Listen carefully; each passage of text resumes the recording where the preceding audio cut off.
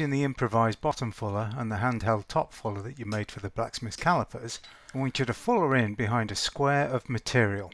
So for this 1/2 inch round bar, I want you to push out 1/2 inch of material past the bottom fuller.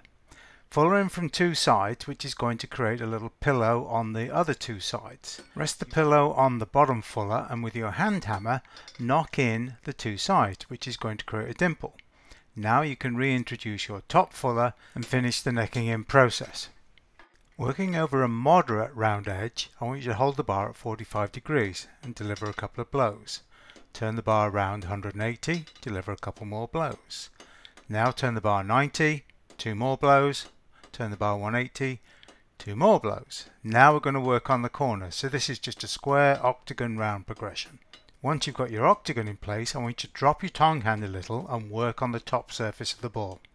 From here, I dress the center of the ball, trying to get rid of that sharp edge. And I finish blending in any hard lines before I go to the vise and give the whole thing a rasp or a file. I choose to rasp now because I'm going to draw a taper under the ball, and this is the last chance that I've got to lock that parallel sided piece into the vise.